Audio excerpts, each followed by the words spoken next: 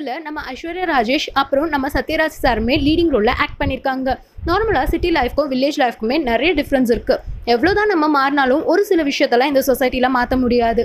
அதுவும் இந்த சொசைட்டி மெயினாக கேர்ள்ஸ் தான் மட்டும் தட்டும், கரெக்டாக? அது மட்டும் இல்லாமல் இந்த கதை எதை பேஸ் பண்ணினா, வில்லேஜில் இருக்க ஒரு சின்ன பொண்ணுக்கு அவளோட சின்ன வயசுலேருந்தே கிரிக்கெட் மேலே ஆசைப்படுற மாதிரியான சீன்ஸை டீசரில் காட்டியிருக்காங்க.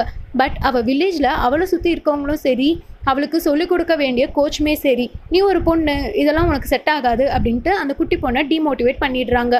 ஸோ அந்த பொண்ணு எப்படி ஒரு கிரிக்கெட் பிளேயராக அவளோட லைஃப்பில் வரா, அவள் எவ்வளோ அப்டக்கிள்ஸை தாண்டி வரா அப்படின்றது தான் கதையாக எடுத்திருக்காங்க. இதுதான் இந்த மூவியோட ஒரு பெரிய ப்ளஸ்ஸே.